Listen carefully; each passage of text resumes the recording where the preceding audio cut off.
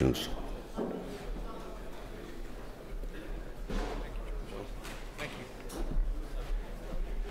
you very much. It's my privilege and pleasure to be here with you today. I've really enjoyed listening to a lot of the talks and the activities. I'll try to give you just a little bit idea of what's going on board Space Station every day, and maybe make you think about things in a little bit different way than the ways you normally do. So first of all, I'll just start off with this cover picture. For me, this really captures a pretty unique image. This is really what we're about.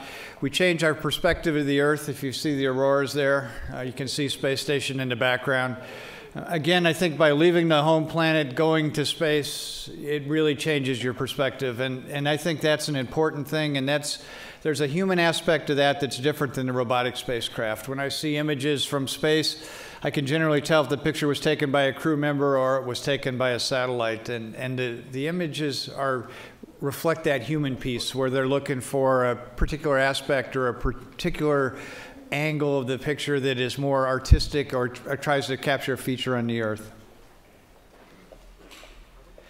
This is just another picture of station. Another thing that's amazing to me is I was privileged to be around from almost the very beginning of this thing, back in the early 80s. It's absolutely phenomenal what research facility we have in space, and you've got a chance to talk about it, and it's now up to you and to us to really take maximum advantage of this. We have an unbelievable research facility. It's pushed the boundaries of international cooperation. It carries a whole different variety of research from biology to high energy particle physics to Earth observation. Just an amazing facility. And when I look at this image, I just marvel at how much perseverance it took for us to actually put this spacecraft together and put it into space. It was not easy. And we're really making that transition from all that energy that went into assembling it is now going into how can we utilize it and get the most effective use of the space station as we go forward. So just a phenomenal, phenomenal facility. I got this chart from Julie Robinson, and this is the way I kind of think of station that she put together. And there's really three major kind of functions. You can think about discovery kind of research, and that's basic or fundamental research, similar to maybe what the AMS is looking at. Then there's research that we're doing for space exploration, and that's the things you're talking about here at this conference. How do we keep humans in good condition for a long duration that we're going to be required as we go off and do exploration? And then there's another piece that's kind of geared towards Earth benefits, where station is uniquely postured to directly benefit people on the Earth, and out of that comes some research benefits and spin-offs. And I think what happens is some of these areas overlap. You know, clearly the space exploration area overlaps with Earth benefits. Some of the problems that we're solving or you're trying to solve for long duration spaceflight, bone loss, the muscle wasting and immune system changes, those will have direct benefits back on people on the Earth. So there's clearly a tie between these different pieces. But I think this is a good way of talking about station in a generic sense and talk about it as these three types of distinct research that are interrelated, but yet they're all there and they're all present on board the space station. This is another thing that's occurred with station is we got station assembled and built, and we found out we had extra capability on board station. We just didn't get the research funding on the NASA side to effectively fully populate the station with research. So roughly 50% of the space station research capability, that's rack space, volume space, it cannot be used by the funding that NASA has going into those research activities. So we created with Senator Hutchinson a portion of the space station we call the National Laboratory. And what we're doing there is we're working with a group, the Center for Advancement of Science in Space, the CASIS organization, and they're going out and they're talking to commercial entities and pharmaceutical companies and other folks that might be interested in doing research in space to see if there's another interest beyond just the government research. Is there a real, maybe more of an applied application of what we're doing in space? Can the microgravity effect that we see be applied commercially in some ways in the pharmaceutical area to help with maybe some new drugs, other things along those lines? Also, on like Earth observation activities. Could they fly a new sensor to space station, check that sensor out on space station, and then commit it to a geosynchronous satellite later for more dedicated Earth observations? And what we're seeing is this is kind of a split between how much interest we're seeing outside of government-funded research and how much is kind of private sector research. In the biology and biotechnical area, you know, this is kind of a notional chart, but it's roughly 50-50 kind of split. You know, where there's a lot of interest in you know, salmonella vaccines. The genes differentiate a very different way on board in space for some reason. They can exploit that to look at potentially new vaccines for various bacterial things. So there's quite a bit of interest in that area. Then the human research, that's really geared mostly all towards what you're talking about here today. It's all long duration spaceflight activities to go do exploration kind of distances, and that falls predominantly on the government side. Physical sciences, we're starting to see a little bit of interest on the outside. There's some the folks that want to go monitor some physical phenomena, some high energy particle physics kind of stuff from more of a space weather standpoint. Technology demos, again, those are more on the side of NASA because we're using Station to, you know, essentially build the next generation of life support system that'll go into spacecraft that'll be used to go to Mars or to other farther distances. We just upgraded some communication systems. We're looking at a laser device will fly up next year to do laser communications with the Earth, so we'll actually get a chance to go look at laser communications using Station. So there's quite a bit of interest on our part. Astrophysics is, again, predominantly almost all NASA. Earth science is about 50-50 split. We're starting to see a lot of Earth science come now to the space station that was not there before. The Orbiting Carbon Observatory, the OCO experiment, will fly as a dedicated satellite, and then they effectively took their spare equipment that was built when they manufactured that satellite, and they're going to fly that to space station, and it will be on space station next year. And what's really nice about that is their satellite is in a sun-synchronous orbit. It looks at carbon generation at roughly the same time every day, so that's good from a science standpoint. It's statistically accurate. They know where it is. Then Station, because it's in this other orbit, it essentially will look at that same region at varying times of the day. So that data is extremely complementary, so they'll get a chance to look at carbon generation at various times throughout the day and see if carbon generation changes throughout the day, but then the basic stable data is there from that dedicated satellite. So you're going to see that for carbon generation. You'll see it also in aerosols with an experiment, and then there's also another one, RapidScat, which looks at essentially winds in front of hurricanes and wave sea state that will also fly to Station. So I'm starting to see now a whole big range of Earth observation and Earth science experiments on Station that I had never seen before. The Science Mission Directorate is essentially taking their spare components after they get through their manufacturing, and they're assembling those into a little package. They get them to Station, the power is available, the data is available, and they can do tremendous things. Then the last thing is education. We do a fair amount of outreach and education to get students excited. We have the Spheres program on board Station where they essentially students, it's like a first robotics competition, except it's done in space, where they're given a task to go do with these satellites that fly in formation on the inside of Space Station. High school students actually program those satellites, and they compete again with other universities and other folks in kind of a competition to see how well they can program. So that's an extremely great thing to see, essentially high school kids doing kind of college level work in some sense to experiment and get exposed to space. So this is a lot of the research that's going on board Station. These are some, kind of major examples or findings. I won't spend a whole lot of time with these. You could just read these. One was this black hole swallowing a star, and that got published in Nature. I made the mistake of talking at a conference in CERN about this and saying how this was such a big deal, and they told me they see this all the time. And so then I kind of shot my bubble there, burst my bubble. But the important thing there was it was a Japanese experiment that looked at the entire sky. It saw something strange going on in one region. They communicated that information to another very pinpoint, precise instrument like Swift, and it actually maneuvered and looked and actually captured this activity. So I like this as an example of supreme international cooperation, where an instrument that is really looking at a broad all-scale or all-sky image teams now with an instrument that can only look at one pinpoint in the sky but get tremendous data there. By those folks working together through the International Space Station, they got a richer result that wouldn't have occurred if they would have done it individually on their own.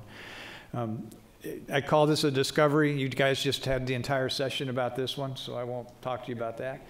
That's the vision impacts and intracranial pressure. The microbial virulence, that was published in the National Academy of Science. That's dealing with salmonella. Then some potential Earth benefits. You can read these here again. They're pretty amazing things. We're starting to see inklings of these things, but then you find the discovery, and then to actually turn it into practice or turn it into a drug takes a tremendous amount of time. So we'll see how much we can focus on this and how much advancement we can make. On the exploration side, for us, we clearly see life support and reliability and maintainability as being a key thing we can demonstrate in addition to all the things you talk about, the behavioral activities, the long duration space flight. Bone health is clearly important. And then I put the alpha magnetic spectrometer on this list. Sam will talk to you about that a little bit this evening as your speaker.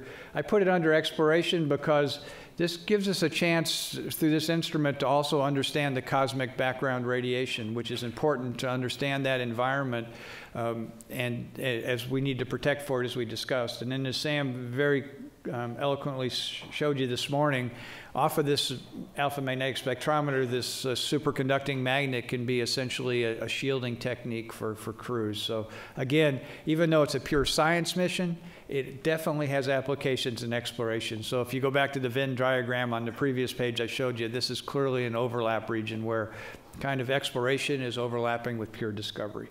And in the technology spin-offs, we're doing a lot of robotic activity on board Space Station. In Canada, a lot of the robotic activities are starting to go into brain surgery. What's intriguing there is they're looking at taking instruments based on what we have on station. They're building them out, not out of metal, but out of essentially plastic parts, so they can actually do surgery inside an MRI device where it's not affected by the magnetic field. And that was, they took the expertise of what they did in the severe environment of space, and they've kind of then spun that into the severe environment of an MRI machine to actually do surgery and activities there. Also, the ultrasound, the big story there is, again, we were able to take our lay practitioners on station and teach them how to do ultrasound. That now has applications in various small countries throughout the world where they don't have good medical conditions. They can actually perform ultrasound on women or pregnant women to actually image their children, and they can do that without a doctor doing it. They can actually do it themselves and provide that information back via the telemetry system. So tremendous things here that are really beneficial for us here on the Earth. This is another thing that I think we need to characterize or think about a little bit more. It turns out this is a protein crystal growth activity. You can see up in the upper left-hand corner, that's a terrestrial vise that actually builds these protein crystal growths, and there's 96 chambers here. It actually mixes the chemicals. And then what happens terrestrially is sometimes they had to transport them from one lab to another lab, so they developed a technique to freeze them and then ship them via truck to another lab. So one of our clever folks said, well, maybe if we can freeze them and transport them on a truck, it can't be any rougher than riding the space station on a Soyuz. So why don't we do this same thing? So we did that, and you can see on the right-hand side is Chris Hatfield, and he has one of those little 96 vial samples there. And he actually has a little microscope. It's a crude microscope, but a light microscope looking in each one of those 96 little chambers to look at how the protein crystals have grown in space. So what we learned is we didn't have to build a unique device to take to space. We actually could take a terrestrial device that the researchers are very familiar with on the ground. They understand how to do this. And we were able to just transport it to space by freezing it, then thawing it in space, let the crystals grow in space. then use this microscope, and we'll bring a better microscope up later, maybe even some X-ray microscopes to actually look at this material, and then we can return the data down to the ground. So what's unique about this is we figured out a way to reach out to the research community and talk to them in a way that they're familiar with. They're familiar with this equipment. We didn't have to build a unique piece of hardware for our use in space. It was something they could use on the ground. They've used on the ground. We could take it to station, get results back. They get the results back just like they see them from their labs here terrestrially, and they can compare them and bring the data forward. So I think we need to take advantage of this kind of activity and try more of these things as we move forward. And then the same thing I show you down in the bottom left-hand corner, it doesn't look like much to you, but what we've done there is we've essentially have flown 110-volt AC power outlets to station. So what we determined was there was all this commercial equipment that you would really like to plug into stations. So we used to build all these great power supplies, red bricks, green bricks, and gold bricks, or whatever they are, to plug stuff in. And we decided, well, why don't we just actually make something that's actually compatible with everything here on the Earth, at least in the US side.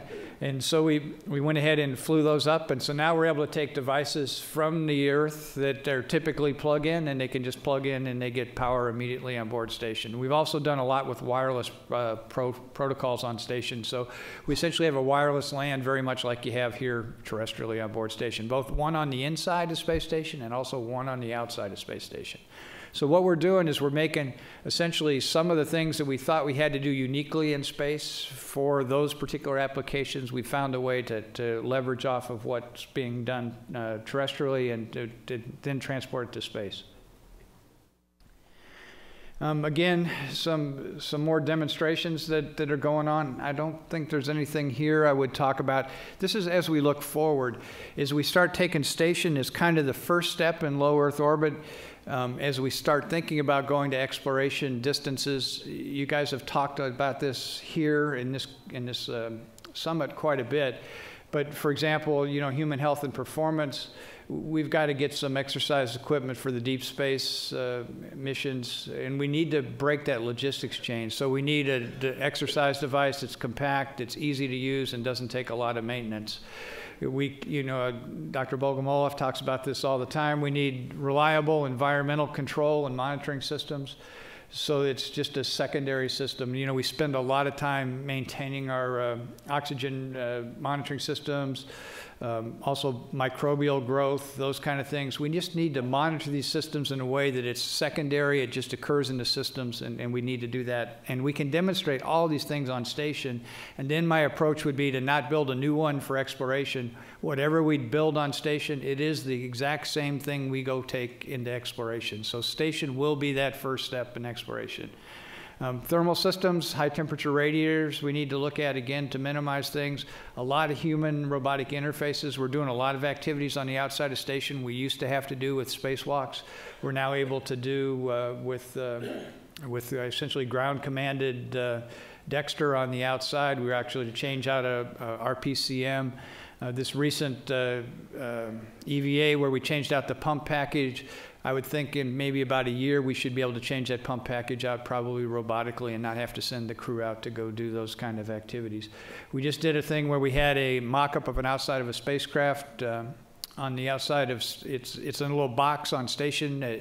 When my kids were small, I had this busy box that they would play with and turn knobs and move things. Well, we created one of those for the Canadian robot on the outside. And it actually has a mock-up of an outside of a spacecraft where it actually has a thermal blanket. They actually took a knife, cut 3 corners of the thermal blanket out, folded it down just like you would on a spacecraft. They cut the ground strap off of the thermal blanket. They then effectively manipulated 17 screws around the outside, which is a cover plate, effectively popped the cover plate off, went in, cut a lock wire, removed the B nut, and then attached a refueling coupling and actually transferred ethylene glycol from a tank into the spacecraft. So we did all that robotically commanded from the ground. So we're starting to learn, just like we did on Hubble, where we built unique tools for the crews. We're now building unique tools for the robot on the outside, and it's the same kind of thing. And so we'll continue to press that and see where that makes sense. EVA, we have demonstrated that we can really build pretty complex things in space. The docking system, we have a new international docking standard. It's available on the web. If you build that interface, you can dock to any spacecraft in space, and we're putting that out, and that's a really nice thing. It's, again, voluntary. Nobody has to adhere to that, but if you would like to have the ability to dock with another spacecraft, you just meet those standards, and you're there. And it's not telling you how to design it. It just tells you where the hooks need to be. It tells you where the loads need to be. It's like a USB interface. You know, it can do anything that you want when you plug it in, but the standards are there. You meet the standards, and you can dock. Radiation monitoring, again, you know, we've got that, but then I think the other point is really that we need some kind of real-time radiation protection, and you've talked about that here. And the last thing is lightweight structures. We're looking at beam. That's an inflatable module we'll put on the outside of space station. It'll be interesting to see. We'll inflate that. It's about the size of an airlock. It's a pretty big volume. It'll be interesting to see what it's like and what we do with the big volume. Typically, we've been limited in volume. We put all our racks on the outside. With these expandable modules, the equipment goes down the core, and then the big open volume is on the outside. So it'll be interesting from a human factors, behavior standpoint, what's it like to be in this big different volume, and see what happens. They also show big promise for thermal and radiation protection. So let me just transition a little bit. The way I see things as we go forward is we're going to start in low Earth orbit with the space station, and then I believe we move out. And the region I think we move out to is somewhere in the vicinity of the moon. And then when we gain some tools, experience there, we then move from there towards Mars, which is where we ultimately want to go. And I look at, we've got this recent thing that you've heard about, this asteroid mission where we're going to bring an asteroid back to the vicinity of the moon.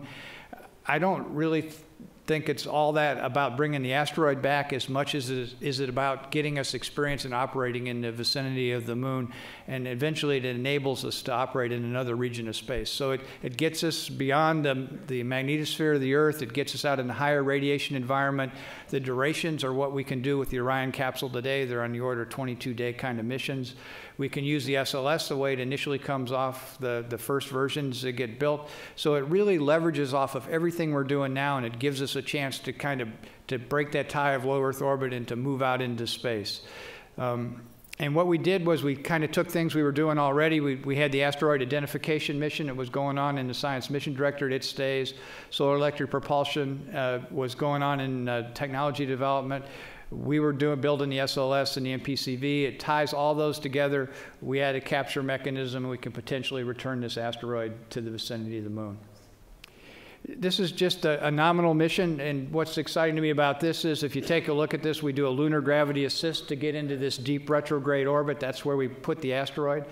Then we stay there for roughly 5 days. Then we come back, do another lunar gravity assist, and return to the Earth. We think we could do 2 EVAs. It takes no changes to Orion. Orion can be depressed. We'll use the launch and entry suits to do this. So again, we didn't have to develop any new suit technology. The only problem and the thing we got to think about is when we're in this deep retrograde orbit, the only way you can get back to the Earth is do this lunar gravity assist to come back. So that's going to say somewhere between 5 and 9 days you're committed.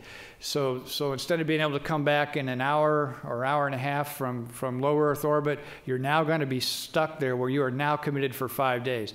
And I think that's that first tiny small step in breaking the tie back to the home planet. If we can figure out how to get through 5 days, then we're going to have a fighting chance to get what we have to do when we go to Mars and we're committing to 500 days or whatever. So this is a great way to experiment, I believe, with this activity.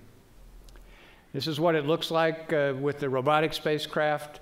The asteroid's in that large bag on the right side. We've got a lot of work to do. The EVAs are pretty simple. They're not very sophisticated. They just go out, we just grab a sample and come back.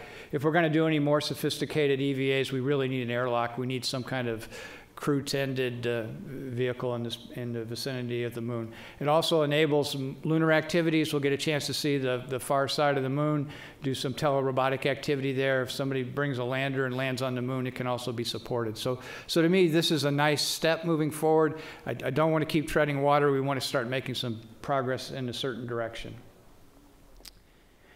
I think this is everything I told you. And this is we talk about a capabilities-driven framework. These are the 6 things that we're trying to do. I don't think we're going to get a huge budget, so we need to live within our basic budget. I want to use high technology readiness levels to put into these systems. Once we put them there, we'll continue to use them. They all feed forward. So when I build life support, the next generation for space station, that life support will be used in the exploration systems. That's what I mean by multi-use space infrastructure. And then obviously there's going to be tremendous international partnership, and we can leverage off of what we've already done with space station. And this is my first shot out of the box with this thing. You guys can take a look at this and tell me what's wrong with it. I'm trying to characterize what we do. And if you take the outer area of this plot, these are all the things that you need to do to go do a Mars mission. So in other words, you need crew duration, 365 plus days. You need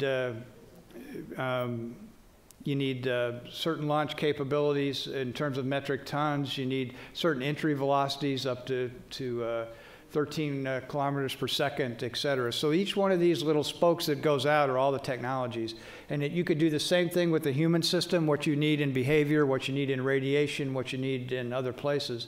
And then my point is, I think we can do some of these things with the ISS, and that's that blue shaded region in the upper right-hand corner. That's there. This green mission kind of in the middle of this plot is what I think we can do with the asteroid retrieval mission. And then ultimately the Mars mission needs this entire volume. So what I'm trying to show is by us incrementally building capabilities, we can continue to move forward. And this is my closing picture for you, and then we'll get on with the other activity. I think it's going to occur here in 2 minutes. This is the Soyuz landing that occurred last Monday. Last Saturday, I was here for a spacewalk with Thomas Marshburn and Chris Cassidy on the outside of station working on our ammonia system. Then Tom came home Monday in Kazakhstan in this picture. So when I look at station and I look at what you're doing every day and I look at the amount of research we're accomplishing, we're getting 35 hours per week. We've actually had 2 experiments running simultaneously with our new air-to-ground links. We now have extra air-to-ground links. We had 2 different PIs talking to 2 different crew members in 2 different areas of station doing research. We're doing all that while we're doing kind of the routine things of bringing crews up and down on Soyuz and doing all these other EVAs and other activities. So hopefully I gave you some things to think about, and I think I ended just about the right time for the Antarctic stuff. Thanks.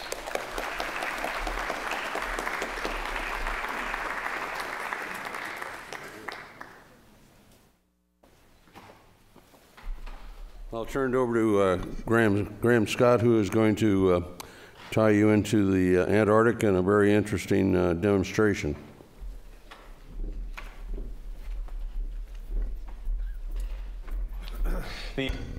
Well, thank you, Mr. Abbey. And I think when Mr. Abbey and Dr. Alford asked me to do this, I don't know if it had something to do with the fact that I'm a New Zealander, and New Zealand is very close to the Antarctic, and the Royal New Zealand Air Force that I used to be a pilot in actually flies routinely to the Antarctica.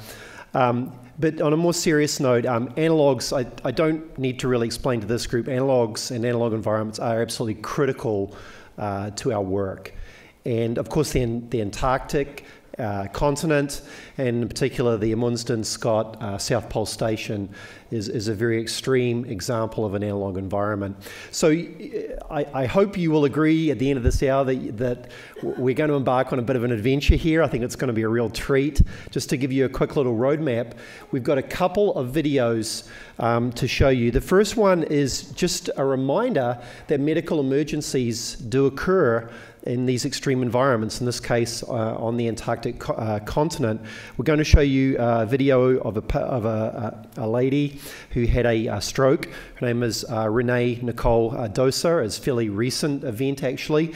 There was also another well-known event of a physician actually on the Antarctic continent, Jerry Nielsen, who had detected a lump in her breast during the time of the Winter Over mission in Antarctica. So the first stanza of this adventure is going to be a reminder of the medical you know, problems that can arise in these extreme environments. And then NSF, our partners in crime here, have actually put together a really nice video. The physician, Dr. Sean Roden, is going to give us a tour of the South Pole medical facilities, and he's assisted by nurse practitioner Cassie Scroll. And so you'll see that video as the second video. And then Jason assures me that at 12:47 the satellite link should open up, and we will be able to speak live with the folks at the South Pole, and you'll be able to ask questions. So I hope that sounds good.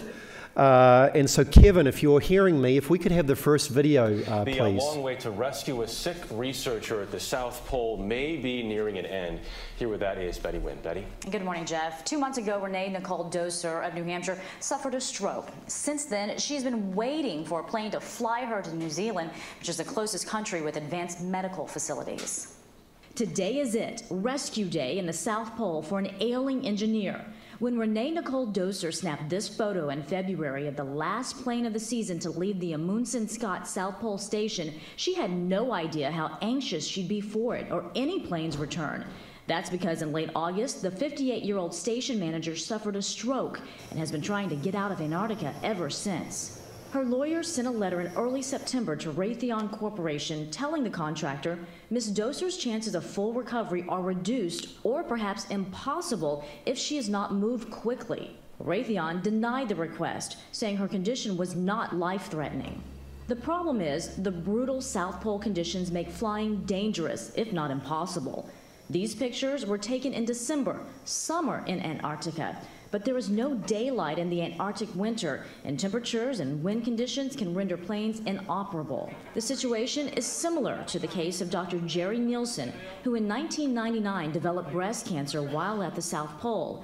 She treated herself for months until a rescue plane was able to land in October and fly her out. Doser hopes she will be on a plane as early as this afternoon. And Doser has worked at the South Pole for about a year now. She said she wanted to take advantage of the good weather window. We do wish her luck, Jeff. All right, Betty, thanks very much. Joining us now is journalist Eric Nealer of Discovery News. He has traveled to the South Pole. Eric, good morning. Hi, Jeff. How you doing? I'm well, thanks. You've been on this beat for a while. There is a lot of animosity here. Doser said, quote, "I haven't been treated fairly. They're making decisions based on budgets. Isn't a stroke a serious thing?" Have you ever seen this kind of animosity? Well, the situation is that it's really a tough call. Do you put a lot of people at risk to save one person? If Renee had a situation that was easy to diagnose and she would die within a couple of days, maybe the decision would be the other way.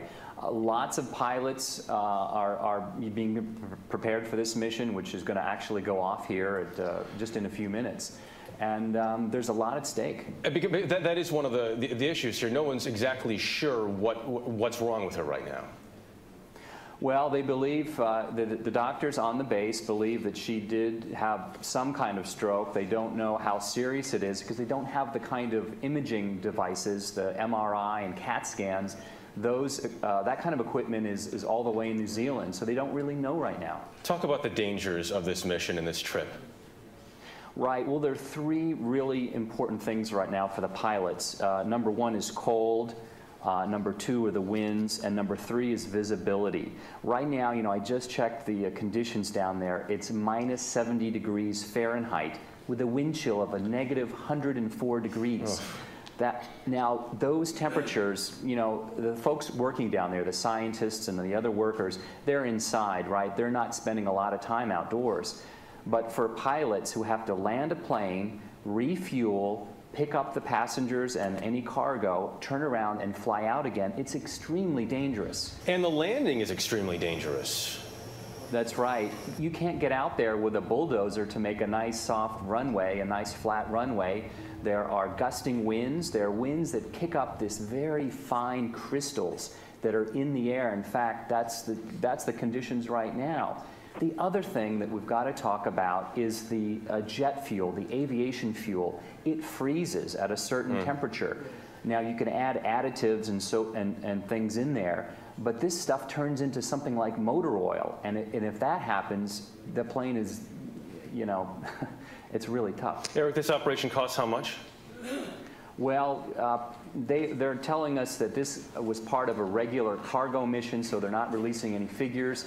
Previous rescues have cost upward of $1 million when you look at all the deployment of individuals across the globe, from Chile to this Rothera base, this British base, all the way over to New Zealand. It's quite expensive. Eric Mueller, thank you very much. We know you'll be watching, and there's a chance they may have to turn back, but we wish them the best of luck. We appreciate your time this morning. You're welcome. So the update is that Ms. Dosa was successfully airlifted out of the South Pole base to New Zealand, and then fairly rapidly she actually made her way back to the United States. She was treated at Johns Hopkins by a well-known group of physicians there, and she's doing quite well, I understand.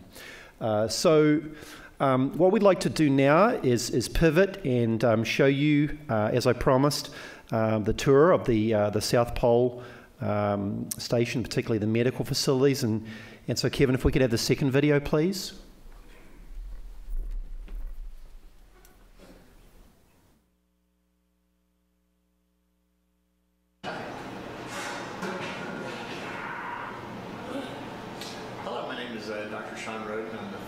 For the Evans and Scott South Pole Station, and this is a tour of our facilities.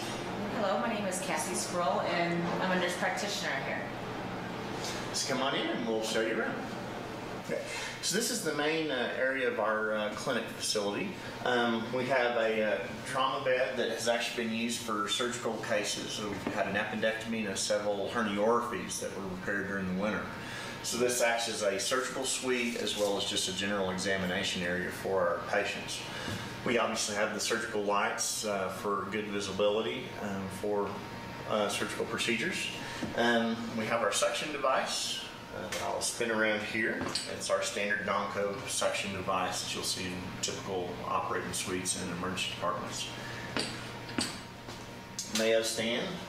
We have a Zoll M-Series critical care unit. It allows us for pacing, defibrillation, monitoring. It has pulse ox capabilities and actually CO2 oximetry as well.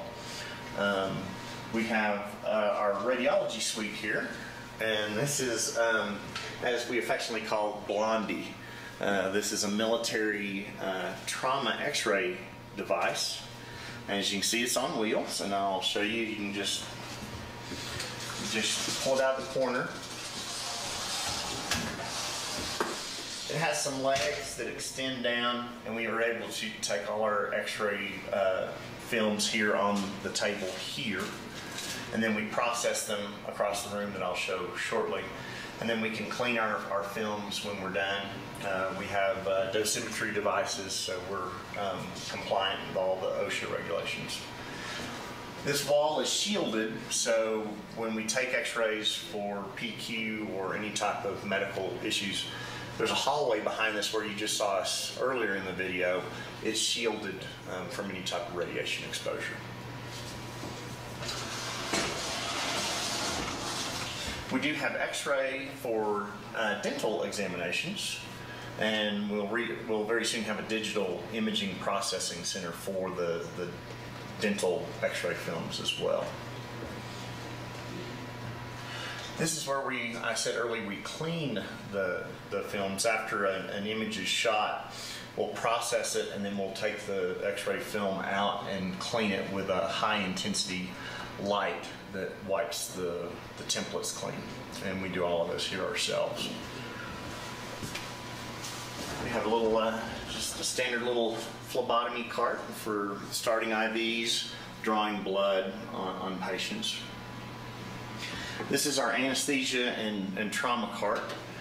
We have all our equipment for airway control and capabilities. We have laryngoscopes, and also have a King Vision system, and this is similar to what would be referred to as a glide scope that we see in modern operative suites here. This is all our ALS, ACLS meds in the event of a significant emergency. Everything is perfectly labeled. It's very easy to find. When you first get here, you'll realize it's pretty standard with any type of hospital, and it's very self-explanatory. More carts with equipment and supplies. We have an Accuson Aspen ultrasound device. We have linear probes, or excuse me, a curvilinear probe for abdominal exams. We have a linear probe for doing vascular studies. We have an echocardiography probe. And then we also have a probe in the back that can be set up quite quickly for either prostate or pelvic ultrasound examinations. All the images are stored in the device, and then it's transmitted across the room here and will be sent to UTMB, where they have radiology, gives us secondary read on all our images that we capture here. 12 lead EKG that we can transmit to UTMB as well. Quite capable and gives us good studies for electrocardiography requirements. Again, our bins with more equipment. We have full orthopedic capabilities for splinting up to casting patients for any type of orthopedic problems. We have more supply bins where we keep all our surgical tools. We sterilize all our own equipment with the autoclave that you'll see later in the tour. Standard otoscope, ophthalmoscope, stethoscopes. We have a Welch Allen ProPack monitor. One thing you won't see in the tour, but we have a trauma cache that's on the other end of the station that duplicates a lot of this equipment, so that in the event there was a problem with the clinic, we still have redundancy for the station with a lot of this equipment down on the other side of the station. One thing I didn't show you earlier, we use an Eagle impact ventilator. So for any type of critical care, this is the device we use for placing patients on mechanical ventilation. Standard IV infusers, trauma ambu bag.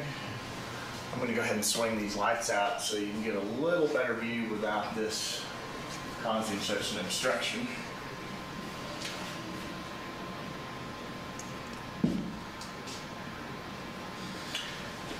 And this is a perfect opportunity to lead in to show you the rest of the radiologic processing center that we have here.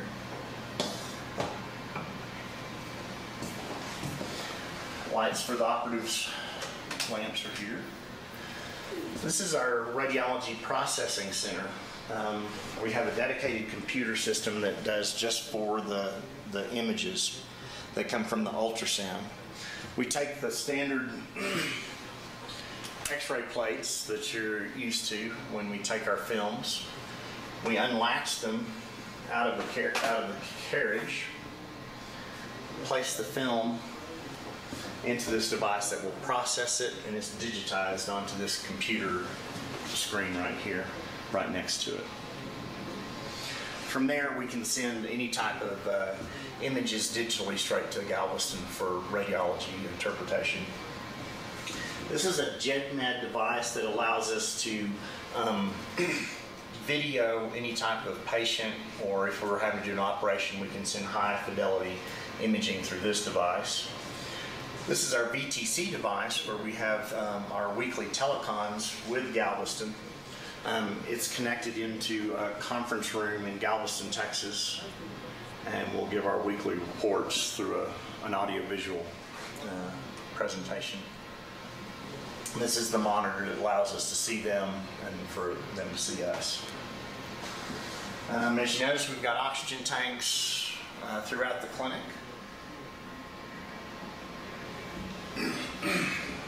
This is our warming cabinet where we can keep warm ultrasound, conduction gel, blankets, IV fluids, medications. Again, more bins, and they're all perfectly and easily marked, so you don't feel like you have to run around trying to find the exact drawer without having to open all of them up. We have a physiotherapy device. This is an ultrasound as well as a TENS unit. We do our own physical therapy here. We have a physical therapist in McMurdo that will help us and give us prescriptions if we have any questions on whether there's a therapy that needs to be given. This is also our Bovi bipolar coagulation device for any type of operative procedures. We keep that over here, and then we need it, we set it, rearrange the clinic in such a way that it's more of an operative suite than a clinic. We have a dental chair and full dental equipment and capabilities. We have an ultraviolet wand that allows us to use some of the more modern plasters and sealants for dental emergencies and cavity repair. Another cabinet with all our dental supplies. This is our communications station in the event we have a mass casualty event or have a patient that, or multiple patients that we require communications throughout the station. And this is where we conduct all our communication requirements. So this is the main part of the clinic where we do a vast majority of the patients we see and evaluate. We do have some other rooms in the back around the corner that I'll show you here shortly.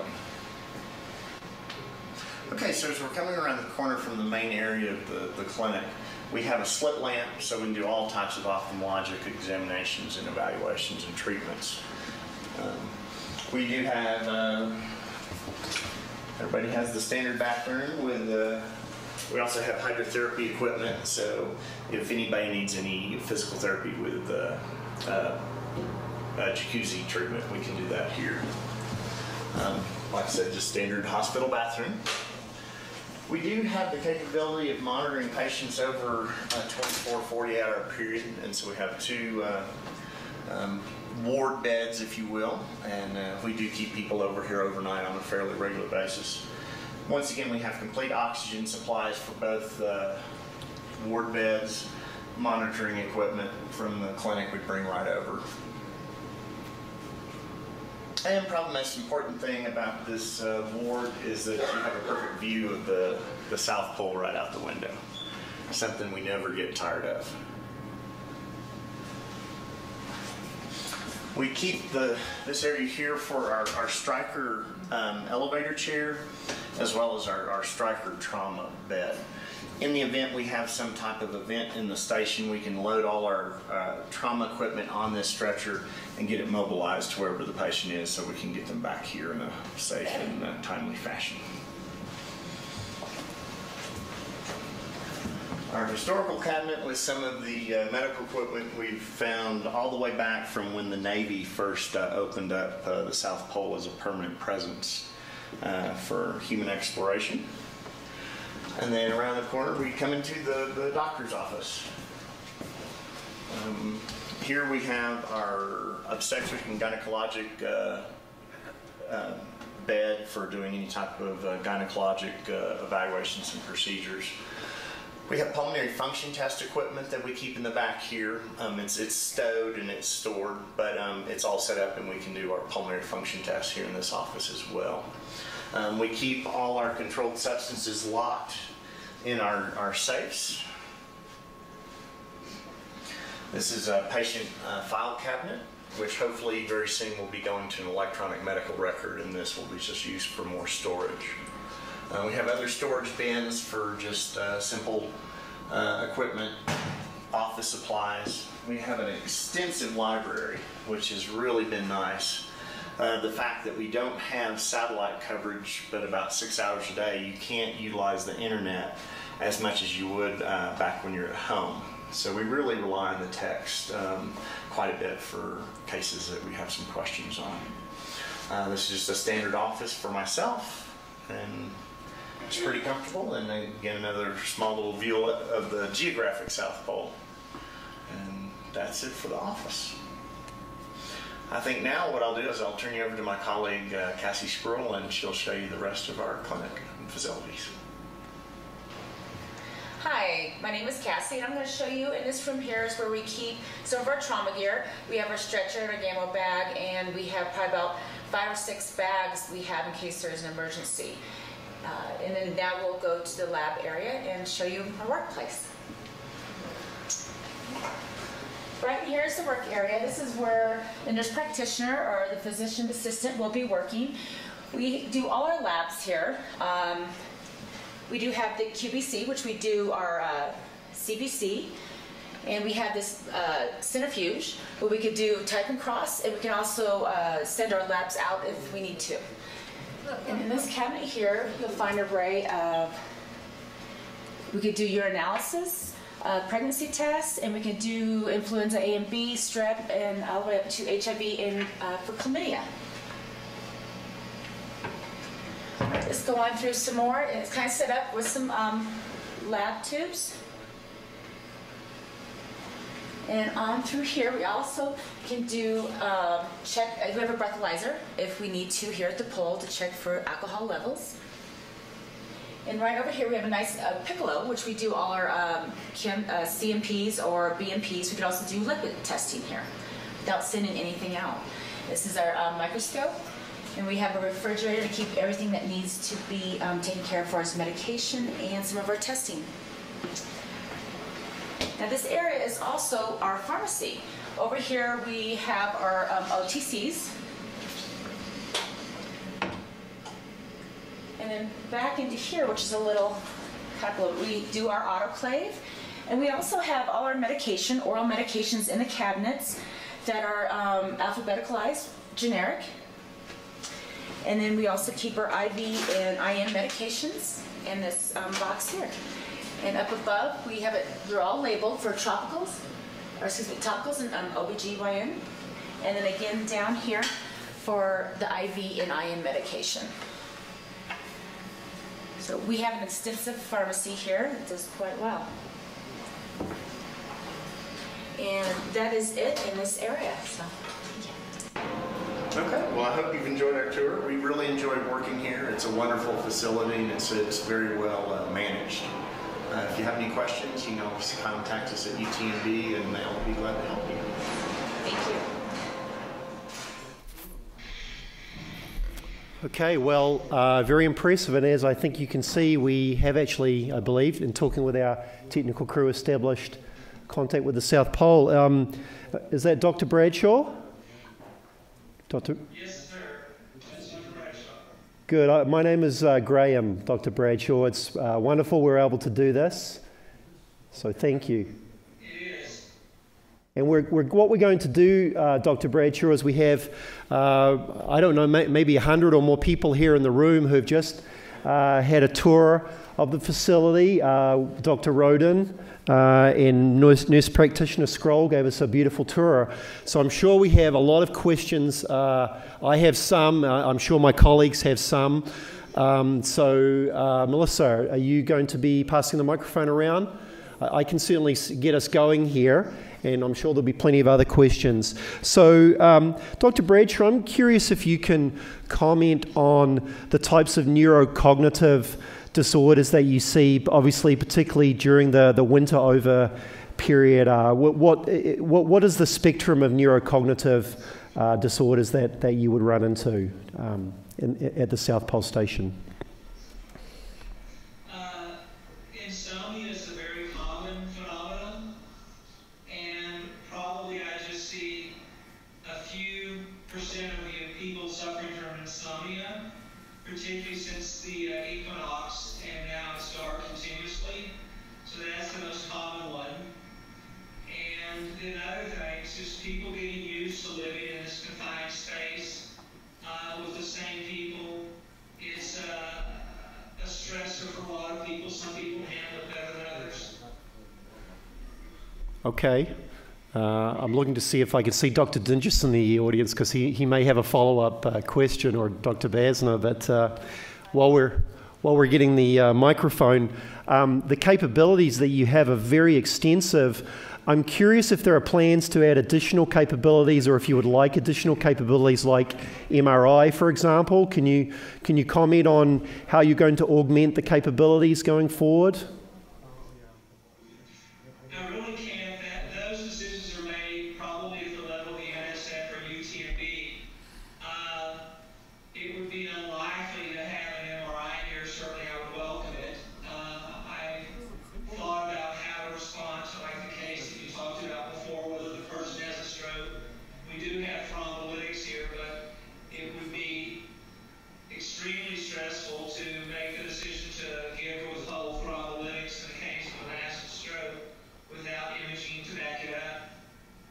Okay. Do we have some questions from my colleagues? Who has a question? Dr. Dinges, go ahead, Dr. Dinges. Thank you, Graham.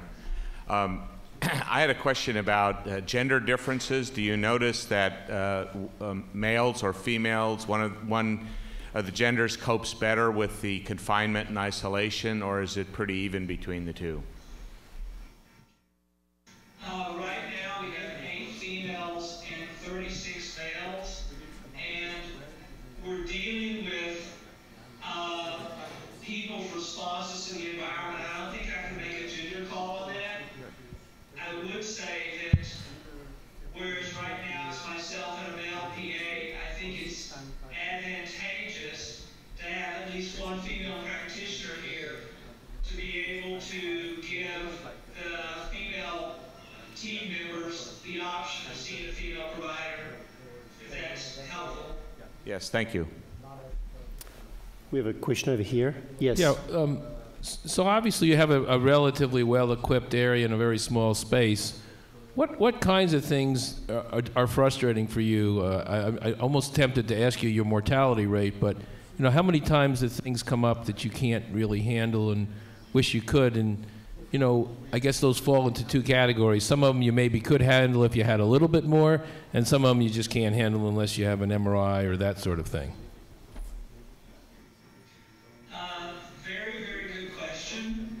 I've only been here a little bit over 3 months, and so far we haven't had anything that's a life-threatening problem that we couldn't handle with the resources here. That potential always hangs over our head. You know, it's very much a random chance whether something horrific will come up. I think in 2011, they had a gentleman who had appendicitis, and there was a doctor here who was able to take the appendix out, which is remarkable. So far, we haven't faced those challenges yet. Nobody's died. Other questions from my colleagues? While we're waiting for the microphones to be passed, I'm curious if you can just comment about when the last flight leaves for the season, and then when the first one comes in. And then the second part to my question is, can supplies actually be dropped potentially by parachute if needs be, pharmaceuticals or even devices? Can you comment on that?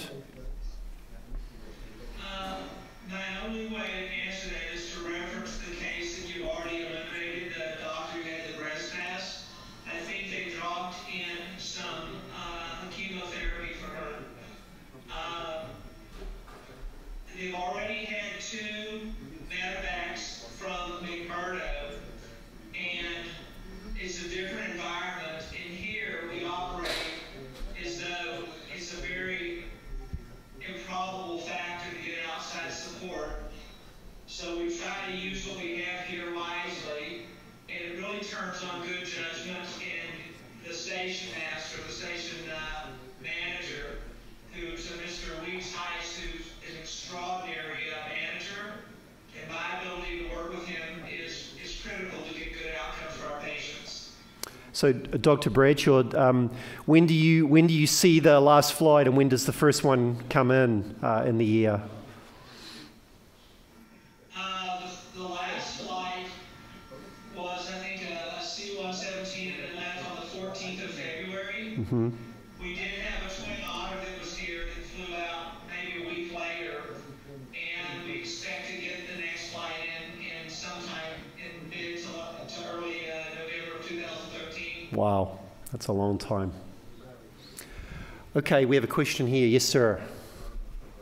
Could you share with us something about the spectrum of if you will, employees who are overwintering there? In other words, age range, physiological state. Could someone with, for example, with well-controlled hypertension be in your pool of potential patients? Yes, sir.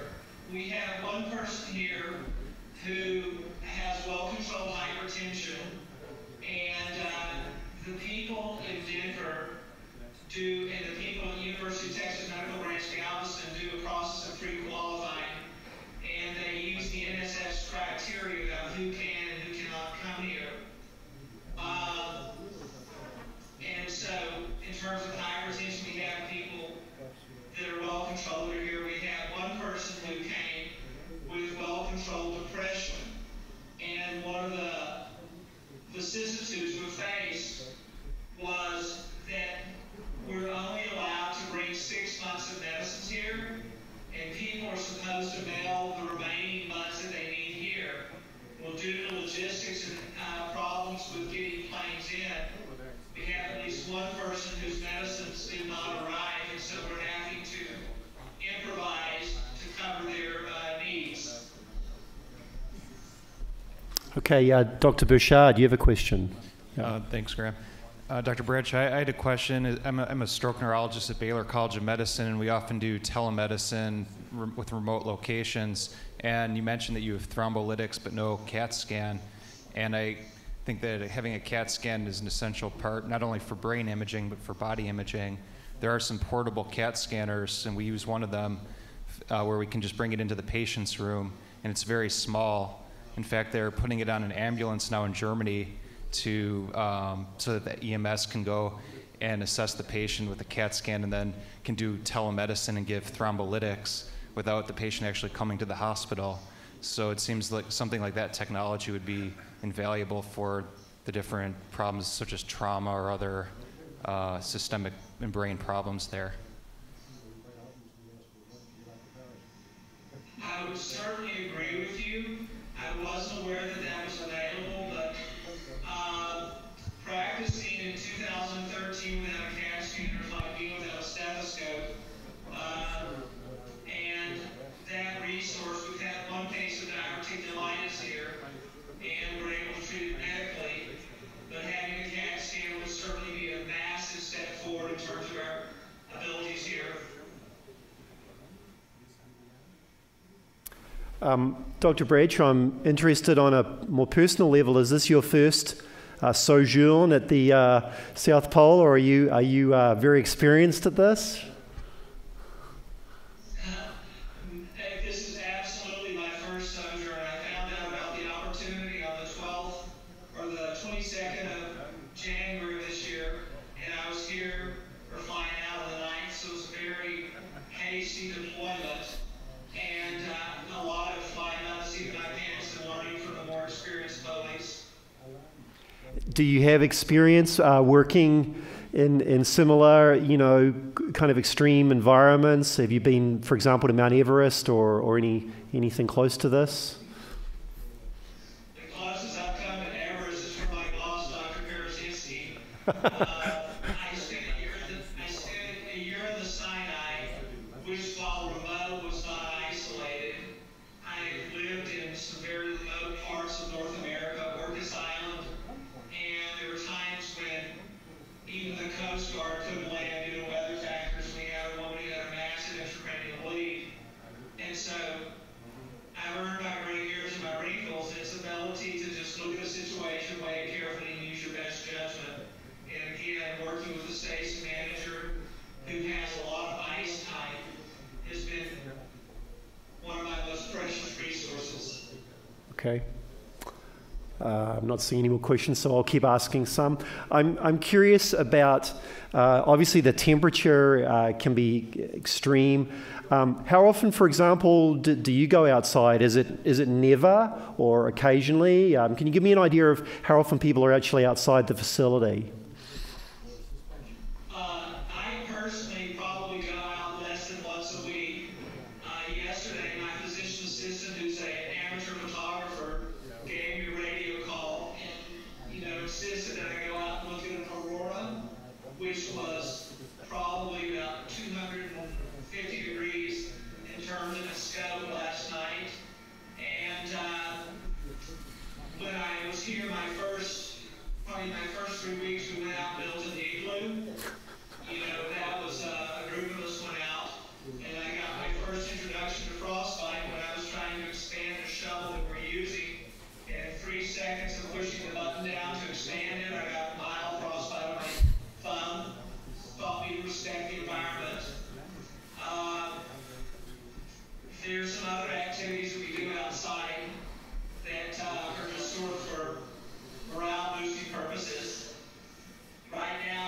80 below with about 116 below with a wind chill. The physiologic altitude is about 10,600 feet. The actual altitude is about 9,300. And I spent some time in Leadville, Colorado, which is 10 below 52, so I'm comfortable with altitude. Okay. Dr. Bradshaw, is the humidity also very low, and does that have any medical consequences?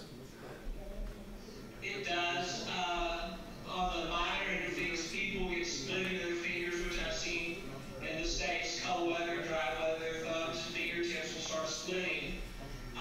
When you go outside and breathe in the super cool air, sometimes people develop a cough, and they just treat that symptomatically. We have a greenhouse, which people can go in 724, and people will take their books and their iPads and their guitars and sit in that, which is a more humid environment, which probably helps them stay healthy while they're here. We're coming to the end of our time, folks, in a couple of minutes. So if anyone does have a question for Dr. Bradshaw, there's a question here, I think.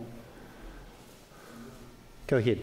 How many of the injuries you see are related to ventures outside of the base versus typical health problems that people have inside?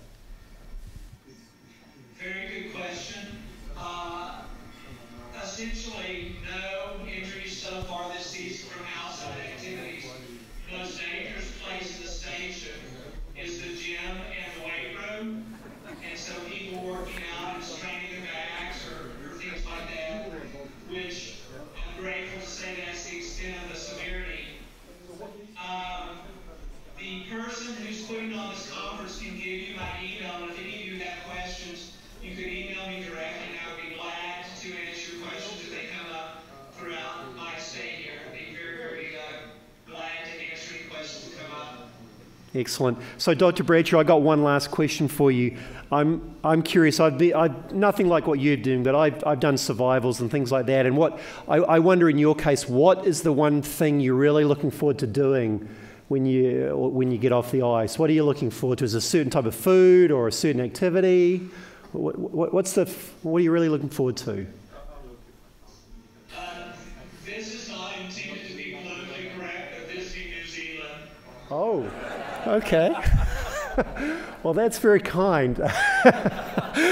It is a beautiful country. Well, look, it's been a delight and a real pleasure, I think, for us to spend 15 or 20 minutes with you. And stay safe, and thank you very, very much.